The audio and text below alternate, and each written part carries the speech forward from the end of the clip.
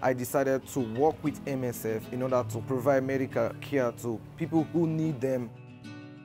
Knowing that I'm saving lives drives me to give the best I can.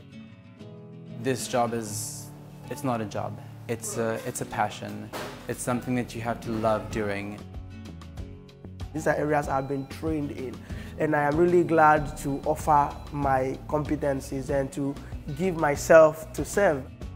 MSF invested in Kenema because we have experienced the Ebola crisis, with the Lassa fever, and also the malnutrition. In this part of the country, there is so many malnourished children that needs attention.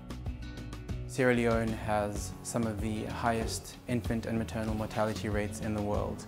During the Ebola outbreak in 2014 to 2016, Sierra Leone was hit the hardest out of all the 3 countries in West Africa.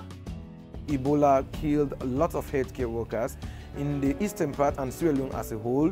So in this process, MSF decided to build this hospital to help strengthen the health sector by building the capacity of the healthcare workers, and as well to help reduce the mortality rate of 1 of 5 children, pregnant women and lactating mothers.